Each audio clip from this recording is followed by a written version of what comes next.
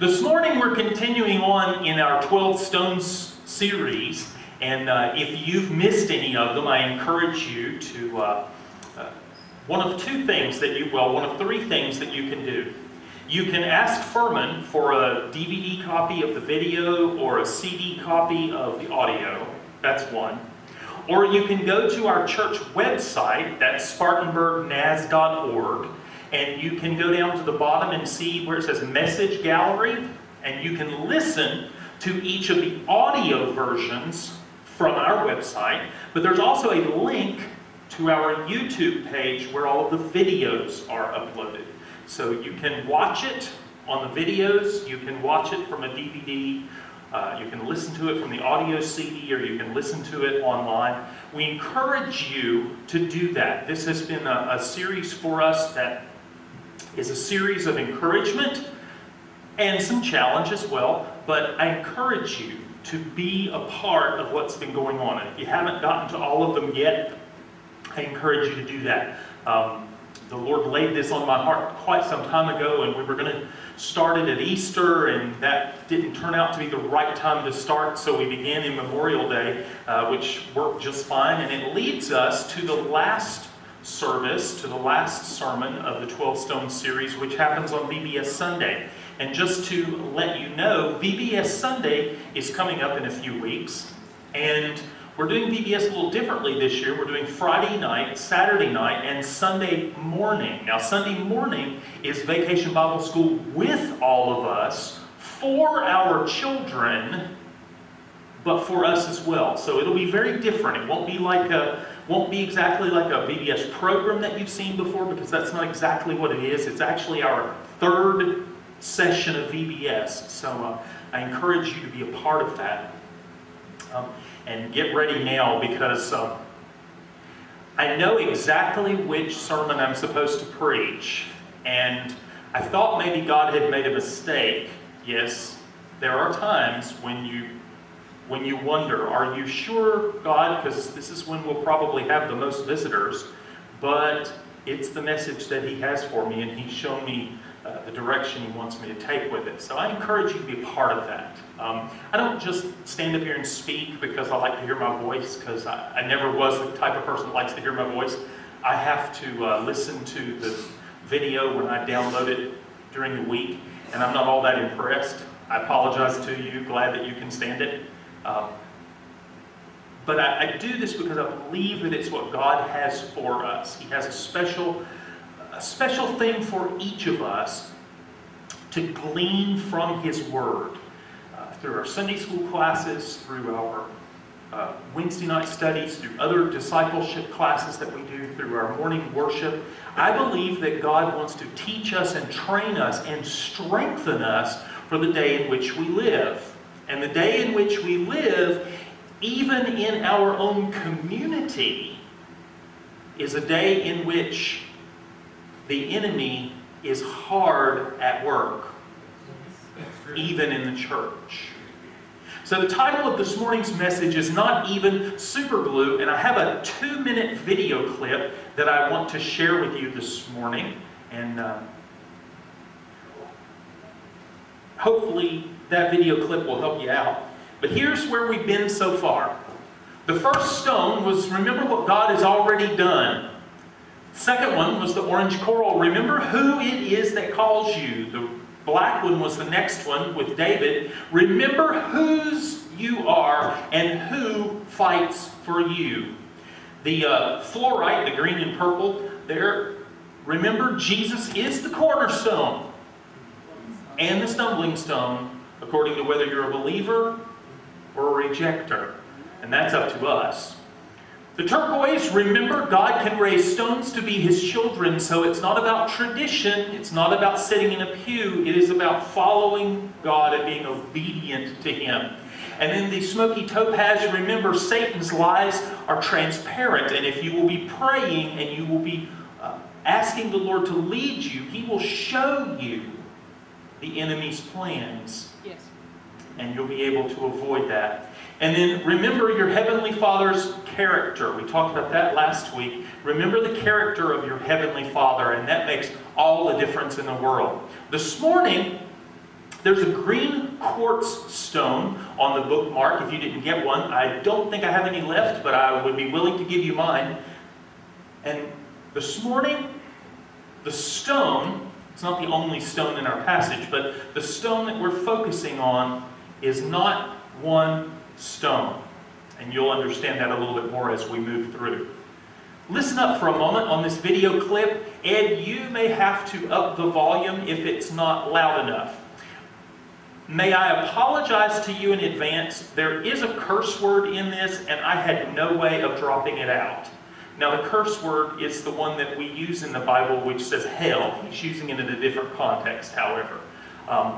But I apologize. I could not find a way to get rid of just that without chopping the whole thing to pieces. So you probably will recognize the clip.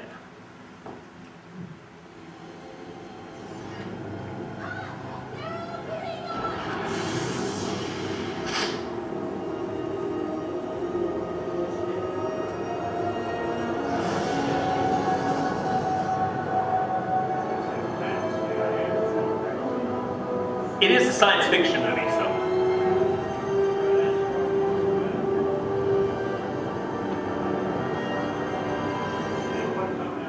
You'll see lots of monuments here in Los Angeles. That's the monument there in Los Angeles. Recognizable building. That's New York City, the Empire State Building.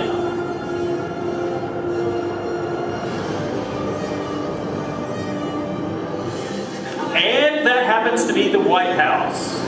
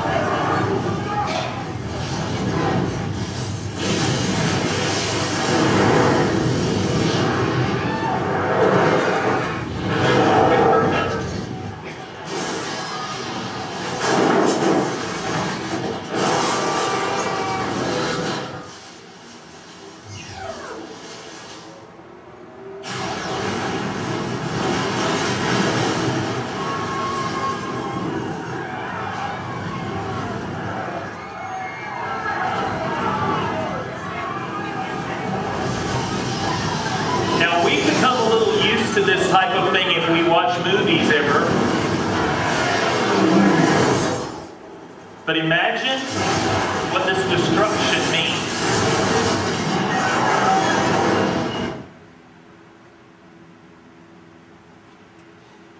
As we listen to our scripture this morning, keep that picture in mind.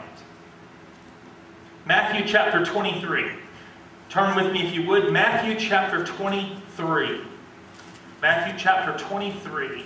We're going to read the very end of that passage and then we're going to jump into Matthew chapter 24. If you stand with me, please, in respect and honor to God's Word. Matthew chapter 23, beginning at verse 37. The last few verses of chapter 23, and then we'll jump into the very beginning of 24. Jesus' words here. O Jerusalem, Jerusalem, thou that killest the prophets, and stonest them which are sent unto thee, how often would I have gathered thy children together, even as a hen gathereth her chickens under her wings, and ye would not. Behold, your house is left unto you desolate. For I say unto you, ye shall not see me henceforth, till ye shall say, Blessed is he that cometh in the name of the Lord. And Jesus went out and departed from the temple, and his disciples came to him for to show him the buildings of the temple. And Jesus said unto them, See ye not all these things? Verily I say unto you, there shall not be here one stone upon another that shall not be thrown down.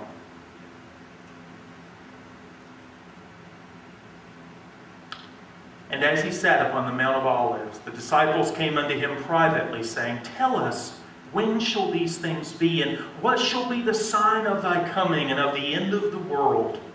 And Jesus answered and said unto them, Take heed that no man deceive you.